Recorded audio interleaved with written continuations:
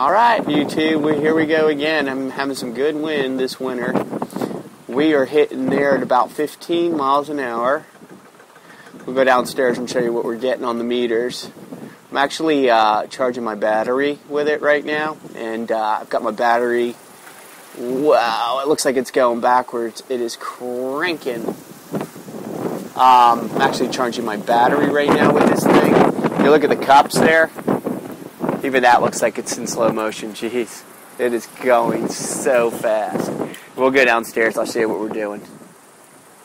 All right, now we're actually looking at my trimetrics, which is I'm just monitoring the wind coming in and coming in and out of the batteries, basically. So you're looking at there's a draw of about 10 watts. So there's 100 and you saw about 117 watts there. It was really about 127 because I got a 10 watt draw. But we've been hitting consistent wind. In fact, my battery bank was at 90% this morning. It's at 97. It's probably even closer to 100. It takes a little while for these to kind of recalibrate and re-register. That's just showing 90% full, my battery bank.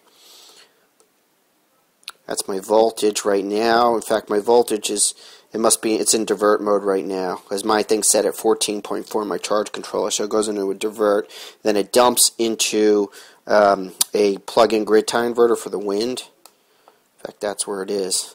So let me go downstairs, I'll show you. We're in Control Central here. So this is, there, you see my wind controller, it's in divert mode, so it's dumping into this grid tie, and there's the watts that are coming from the wind. This is dumping just the wind. That's 123 watts there. It's not dumping off my battery. I actually rewired my charge controller. I think I showed another video. I have, there's 150 watts. Whoa, 176 watts. Let's see what kind of wind we just hit there. 19, whoops, turn on the light there.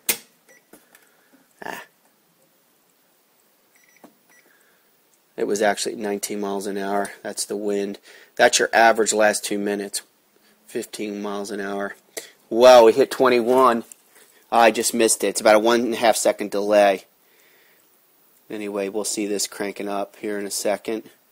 So these are just the watts that are being dumped, because it's my charge controller's in divert mode. It just went off of divert mode, so now those watts are going into the battery, charging my battery bank down here. I've got about 6 of these deep cycle, 232 amp hours a piece. Anyway, I lost my train of thought. So here we go again in dump mode.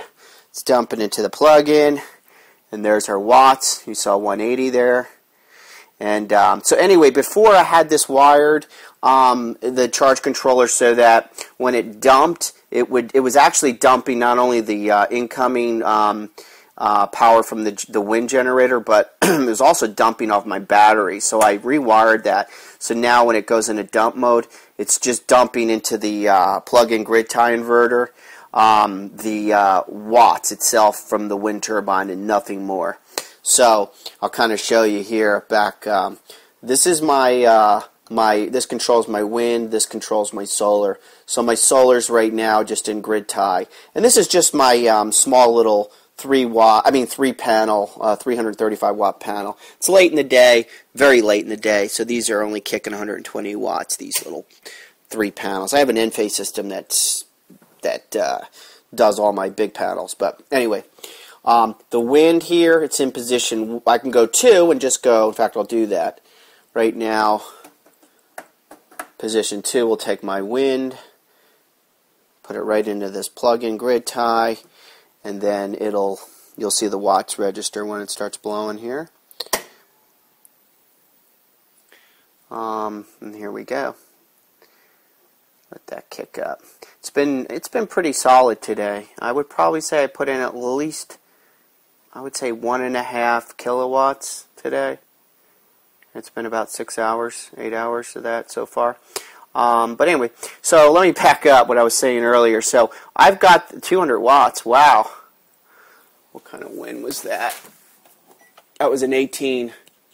Actually, that was a 21. 21 mile an hour, 232. You saw the watts there. God, geez, I'm getting good watts. But anyway, let me get back to what I was saying. So I've got this set up, so I'm going to put it in position 1.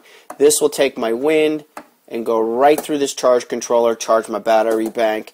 When this microprocessor reads that it's at 14.4 volts, it's going to divert, and it's going to dump those into the grid tie and then into here, which it's doing right now. It's dumping. You'll see as soon as it goes off of divert mode, the watts here are going to vanish right now. And now they're going to the battery.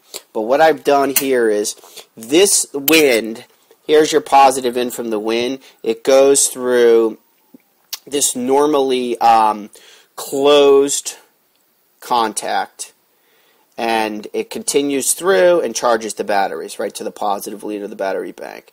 So it's going through a normally closed contact. When this microprocessor registers the voltage at 14.4 in the battery bank, it does what it's doing right now. It opens this contact, so nothing can go through here, and then it just goes through. It just gets ricocheted right back. The circuit goes right back through here, through the divert mode, and then into the grid tie inverter. The reason why I hooked it up that way was this way I'm not going to also dump, when it goes into divert mode, the batteries and the incoming wind. This contact is going to open. So the circuit's broken, and that wind it just cuts it off. So it's not going to drain the batteries either. So the batteries won't come through. The battery juice won't come through here, and also divert with the wind, just the new wind. So this sucker opens up, and then it stops, and it can only go one way through this little jumper, through the relay contact, and then into the grid tie. Hope that makes sense. So anyway, this thing's just going into divert mode because, as you saw upstairs, my batteries are at 97%. Once a gust hits, it kicks up that voltage, and then it diverts it.